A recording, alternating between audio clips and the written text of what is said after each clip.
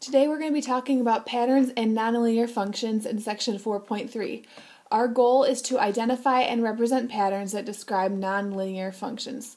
So to begin, we're going to define what a linear function is and what a nonlinear function is. This is at the top chart of your 4.3 note sheet. So let's see. A linear function is a function whose graph is a non-vertical line or a part of a non-vertical line. Non-vertical means not vertical, and vertical is up and down. So you can see three different examples below. We have a diagonal line, we have a diagonal dashed or dotted line, and we also have a horizontal line. Those are all linear. And contrary to linear is nonlinear. And a nonlinear function is one whose graph is not a line or part of a line. As you can see below, there are three examples. The first one is a curve called a parabola. The second one is a cubic function, and the third one is an absolute value function. And all three of those are nonlinear because they do not graph like a line.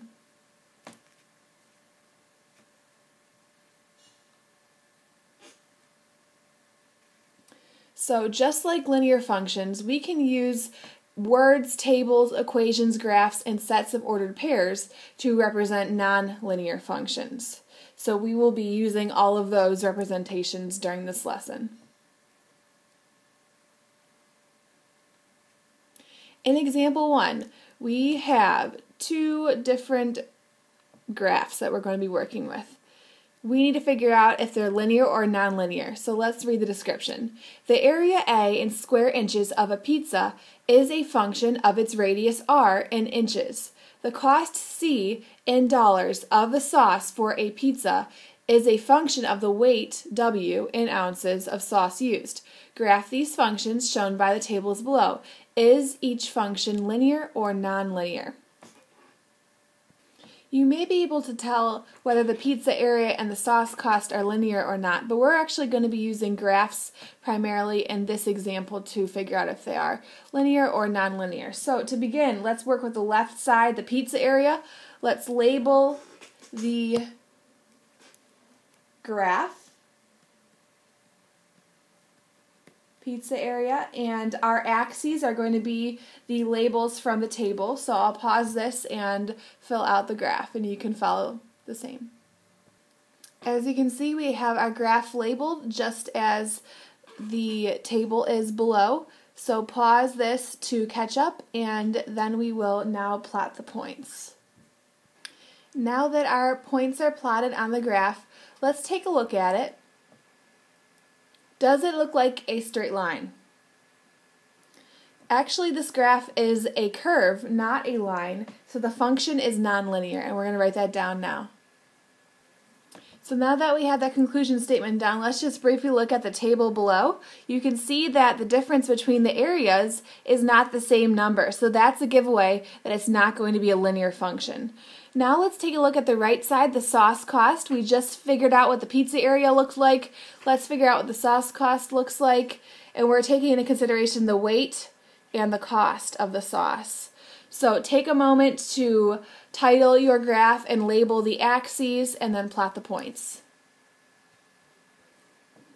Now that we have the sauce cost plotted on our graph, let's take a look at it and see if it forms a line.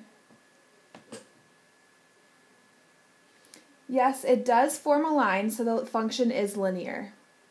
And we'll write that now, and we'll take a look at the table a little bit, and then we'll be done. Now let's look at the table. You can see that as the weight goes up, the cost goes up. And it's a uniform increase. It's increasing by 80 cents each time.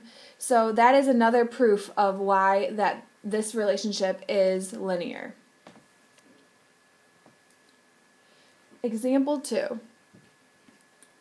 The table shows the total number of blocks in each figure below as a function of the number of blocks on one edge. What is a pattern you can use to complete the table? Represent the relationship using words, an equation, and a graph. So take a moment right now and just look at the picture of the cubes and the blocks. See if you see a pattern at all. I think what the first step that we should do is fill out the table. So take a moment right now and predict what you think will be the blanks in the table. What we're trying to figure out is when there are 4 blocks on an edge, how many total blocks are there? And when there are 5 blocks on an edge, how many total blocks are there? Do you see any pattern in the table?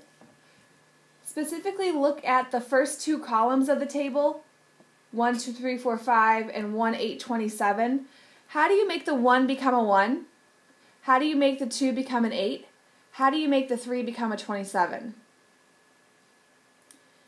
Well, the way that this works is what we're doing is we're multiplying the number of blocks on each edge times itself 3 times. Another way to write that is 1 to the third. That's how we're getting the total number of blocks in each figure. Now let's make sure it works for 2 and 3. 2 times 2 is 4, times 2 is 8. 2 to the third equals 8. Let's check it out in number 3. 3 times 3 is 9, times 3 is 27, and that works out. So 3 to the third equals 27. This pattern continues for the next 2 numbers. So 4 is going to be 4 times 4 times 4. Another way to write that is 4 to the third, and that is equal to 64.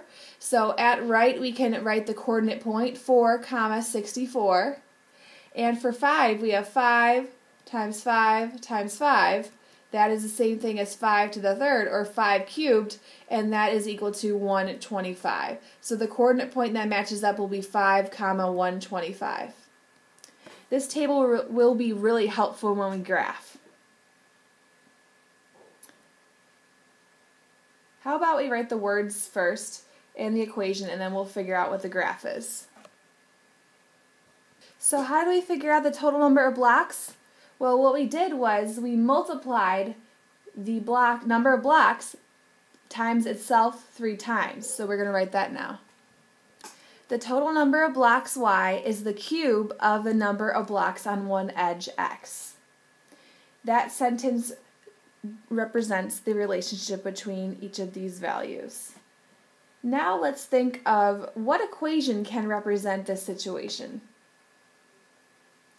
Well, what did we do with each x value? We cubed it. So our equation is going to be y equals, remember y represents the total number of blocks in each figure, y equals x to the third, or another way to say that is x cubed.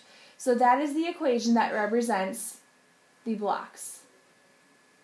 Now take a moment to set up your graph and plot the points. Now that we have those points plotted, let's think to ourselves, does that look like a straight line? These points do not lie on a line, so that means that this function is nonlinear. We're going to write that as our conclusion sentence and then move on to the next example. As I just mentioned, this is a nonlinear function, so you want to make sure you write that down. And you may be thinking to yourself right now, are we connecting those points? Because usually we do, but think about the situation. X is the number of blocks on an edge, and Y is the total number of blocks in the figures. So we're not going to connect them because we can only have whole numbers on each edge, a whole number of blocks on each edge. It doesn't make sense to have half a block on each edge. We're doing 1, 2, 3, 4, 5, etc. So that's why we are not connecting those points. Now let's think of a function as a rule that you apply to the input in order to get the output. Remember, input values are the x values and output values are the y values. So a function is a rule that you apply to the x values in order to get the y values. So let's now take a look at example 3. We're going to write an equation that describes a nonlinear function. We are given the ordered pairs 1, 2, 2, 4, 3, 8, 4, 16, and 5, 32. They represent a function. What is a rule or equation that represents this function? And the easiest way to organize this information is to make a table to organize these x and y values. So take a moment to fill in the table on your note sheet, and we will continue. Now that we have our coordinate pairs listed in the table below, let's try to figure out some equations that would work for these pairs. A couple equations that are possibilities are the following. Y equals 2x, y equals x plus 1, and y equals 2 to the x. So let's test out each row of ordered pairs and see if they work. They all work for the first row, so that is good. Now when we plug 2 in, we get 4, that works. Now we plug 2 in for the next one, and we do not get 4. We get 3. So this is not it. What about the last one? Y equals 2 to the second. 2 to the second is 2 times 2, which is 4. So that works as well. So we're getting rid of this option altogether. Now let's keep trying the outside two equations for the next row. 3 and 8. So let's see if we input 3, are we going to get 8? Input 3, we get 6. This equation does not represent the function. Now let's try this over here. 2 to the third.